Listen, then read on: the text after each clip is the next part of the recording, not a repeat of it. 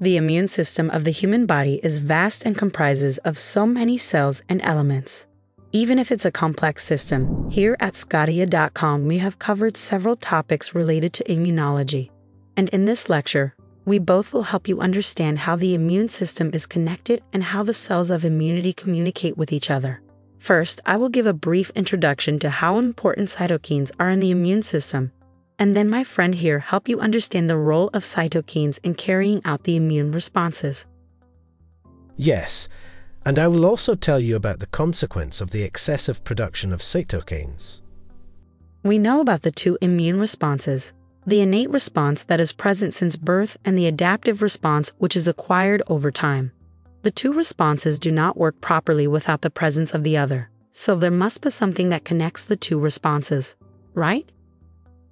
As the cells of the adaptive and innate immune systems cannot function in isolation, immune cells use cytokines to communicate with each other and with different tissues in the body. The topic of our discussion today is this messenger molecule called the cytokines. Cytokines are soluble messenger molecules that are typically secreted by immune system cells. Non-immune cells, for example the epithelial cells, secrete some cytokines, including type I interferons and tumor necrosis factor. Most cytokines are only produced when cells become activated as part of the response to infection, while some are continuously secreted at low levels. Immunologists have also divided the cytokines as those of the innate system and the adaptive system. Adaptive immune system cytokines are secreted at very low levels and affect only neighboring cells, paracrine effects, or even the secreting cell itself, autocrine effects. This low-level secretion is to maintain the specificity of the adaptive immune system. For example, interleukin-2, secreted by activated T cells, has potent effects that induce T cell proliferation. Most of these effects are mediated on the cell that is secreting interleukin-2. If IL-2 were secreted at high levels, it might activate cells that were not recognizing specific antigen. Because of the low level of secretion, however, adaptive immune system cytokines are almost impossible to detect in fresh blood samples. Cytokines of the innate immune system are often secreted at low levels over a short range, such as chemokines directed at attracting neutrophils to the site of infection, but they can also be secreted at high enough levels to be measurable in blood samples. When they are secreted at high levels, they act like hormones of the endocrine system. For example, IL-1, IL-6, and TNF secreted during an acute phase response can have distant effects, such as induction of fever.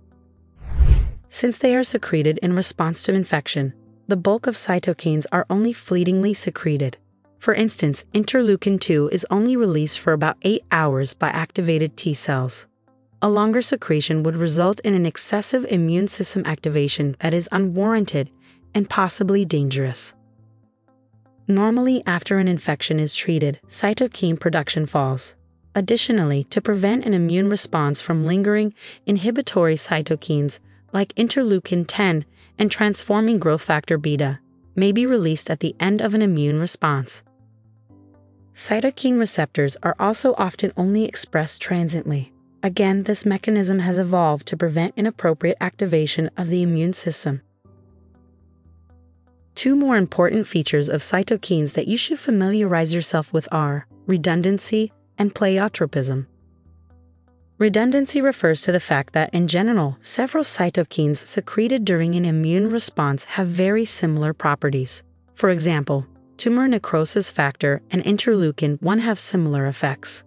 These cytokines synergize with one another. In other words, the impact of both cytokines being secreted together is greater than the sum of the effects of the individual cytokines.